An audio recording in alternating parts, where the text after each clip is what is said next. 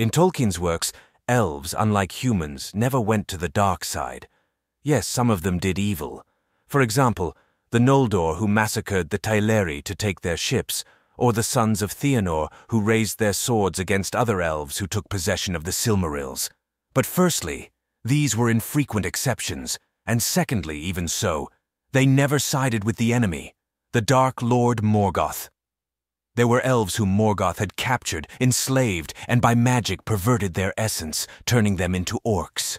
They served him, but not of their own free will, and these creatures could no longer be called elves.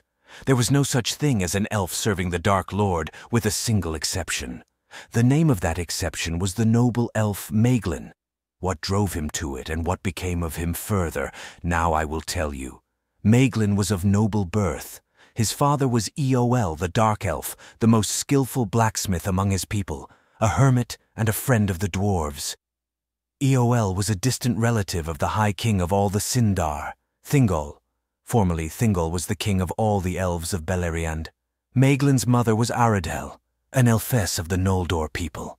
She was the daughter of the High King of the Noldor in exile, Fingolfin, and sister to the two elven kings, Fingon and Turgon. Together with Turgon, she lived in his secret city of Gondolin. Several royal bloods flowed in Maeglin, but he was not a direct heir to any throne. Maeglin was born in the deep forests where his father lived, and in his younger years spent much time traveling with him, learning hunting and crafts and visiting dwarves. But his mother's stories of Noldor kin, heroes, warriors, and rulers had influenced his soul from a small age. When he learned that his uncle Turgon, ruler of Gondolin, had no heir, Maeglin decided to go to him. Eolus was against this, for he hated the Noldor, considered them invaders in the lands belonging to the Sindar. But Maeglin did not listen to his father, and while he was away, ran away with his mother, stealing the greatest sword forged by his father, Angwiril. Aeolus rushed in pursuit of his son and wife and followed them into hidden Gondolin. But King Turgon of Gondolin made a rule. Anyone who entered could either stay here or die. It was impossible to return to the open world. Eowel refused to obey this rule. He preferred to kill his son and himself, but his poisoned dart hit Maeglin's mother instead of his son. Eventually, Eowel was tried and executed, thrown off the walls of the city. But before he died, he cursed his son for turning his back on his father, and foretold him the same fate. But Maeglin was not long saddened by the death of his parents.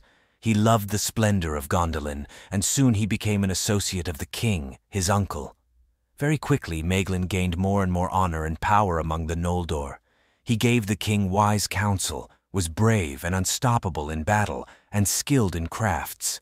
Through his apprenticeship with his father and the dwarves, he explored the deposits of valuable metals in the surrounding mountains and taught the smiths of Gondolin how to forge even stronger and sharper weapons. But honor and respect were not all Maeglin wanted. His secret passion was the king's daughter, and Maeglin's cousin, Idril, with whom he fell unrequitedly in love.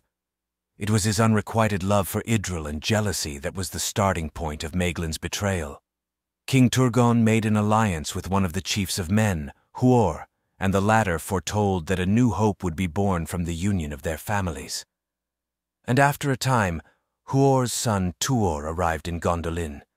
He enjoyed the king's favor, so much so that Turgon agreed to marry his daughter Idril to him.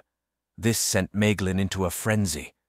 But perhaps it would have been all right if he had not been captured by Morgoth's orcs while scouting for new iron deposits in the mountains.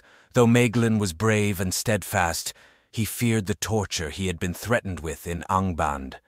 After Morgoth offered him the alternative of giving up the secret way to Gondolin in exchange for becoming its ruler and Idril's husband, Maeglin agreed to the betrayal. Maeglin was then allowed to return to Gondolin where, hiding his treachery, he waited for Morgoth to attack his uncle's kingdom, which soon followed. During the battle, Maeglin found Idril and her son and seized them, intending to kill the child. But Tuor found them and challenged Maeglin. In the battle, Maeglin fell at Tuor's hand, and Tuor threw the elf off the walls of Gondolin. Maeglin died just as his father had, and his name was covered in shame for all elves. Gondolin eventually fell, and there was no other elven kingdom in Middle-earth as beautiful as this.